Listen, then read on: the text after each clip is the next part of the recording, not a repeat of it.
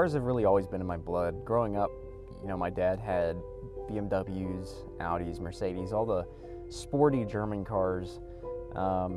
And I remember we used to go out in the countryside and just tear around, and I think that's really what made me fall in love with cars was, you know, it wasn't playing with Hot Wheels, it wasn't playing Need for Speed on the Xbox. It was actually getting out there and going for rides in the, you know, in a real car and feeling the G-forces and the road, and it was just a feeling that was intoxicating. And of course, you know, as a young kid growing up, you know, everybody's waiting for that moment that you turn 16 and you can go get your driver's license and get out there and, you know, drive on your own and, you know, experience the world.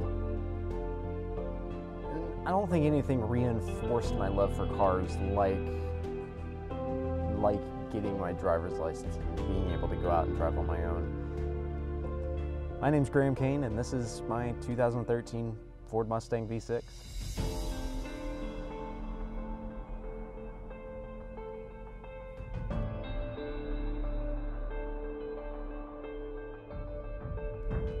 So I got this car when I was a junior in high school. I was 17, and you know, I did what every 17-year-old boy with a Mustang would do. I'd go out for drives in the countryside and fly around and get in trouble a time or two.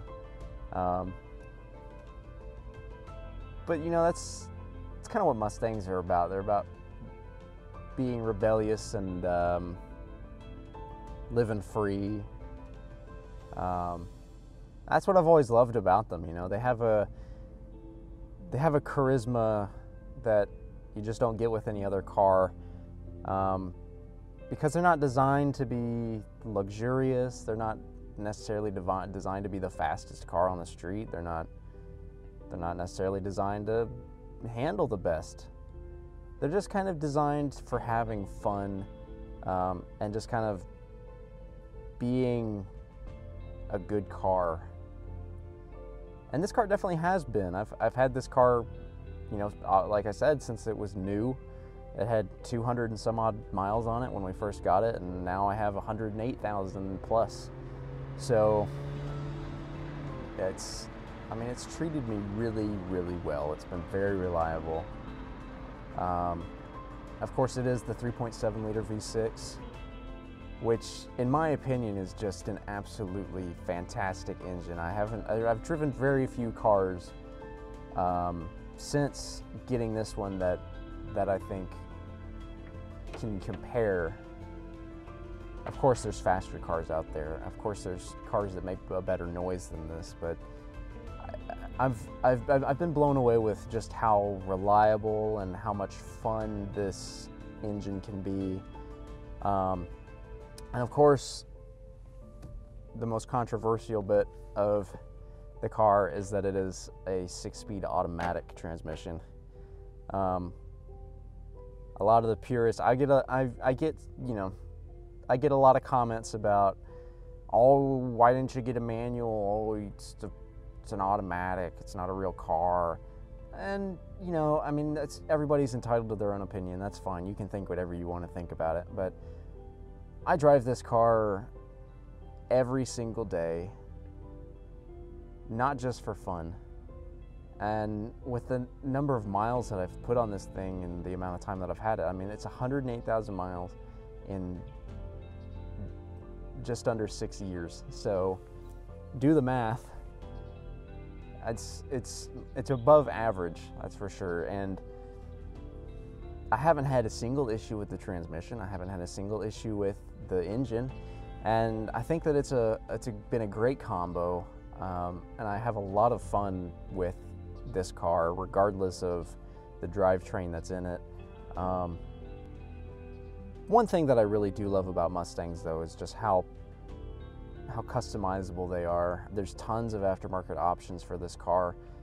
If you take a second to look at my car, I've tried to stay very true to what it means to have a Mustang, but I have gone an extra step to try to make the car look unique, but also very factory. Yeah, I kind of want everything to look like it could have been there when I bought the car, just kind of to keep the car clean. I don't want to clutter it up too much. Of course, I've made a few changes underneath the car as well.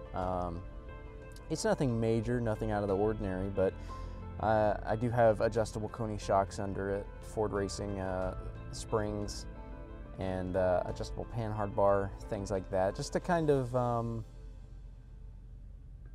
help tie the car down, because these cars from the factory, they don't handle very well. They sit very high, and they're comfy, but that's not exactly what I wanted from this car. I didn't want it to be floaty and comfortable. I wanted it to be, you know, performance oriented. I wanted to be able to toss it around in the mountains a little bit and have fun with it, which I think, you know, the V6 Mustang is really, really great at. It's got that lighter front end and has a better weight distribution than the heavier GTs, so it's really flickable and you can have a lot of fun with it on the curvy roads. And I think that's one thing that I really love about this car, is that, you know, while it is still pretty comfortable and nice to live with every single day, it still offers me a whole lot of fun whenever I want to take it out into the countryside or take it up to the mountains and throw it around. It's, you know, it's ready to play even when it's just so subdued on the street. This car has just been, you know, something else to me. It's not a car anymore in my mind. It's a member of the family, really. It's been my trusty steed. It's like my silver, you know, Lone Ranger analogies, but it's always been good to me, and it's taken me all over the world, you know.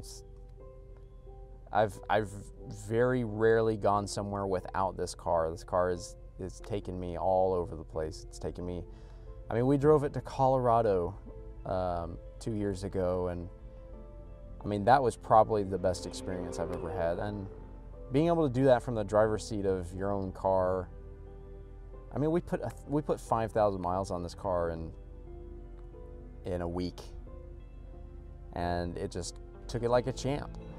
Didn't show any signs of wear and tear, didn't let us down. Took us up to 14,000 feet, which is just unbelievable. I mean, I could hardly breathe up there, but the car just, you know, it went. It just did what it was supposed to do. She's always been good. Always been good. And I'm sure it will continue to be good. I mean, I'm planning on keeping this car for absolutely as long as I can. I mean, it's the sentimental value makes this thing worth more to me than just about anything else, and I don't think I could ever part ways with this car. I don't think I ever will. You'd have to make me one heck of a deal, and I don't even know if I'd take it then. It's that much a part of me, you know.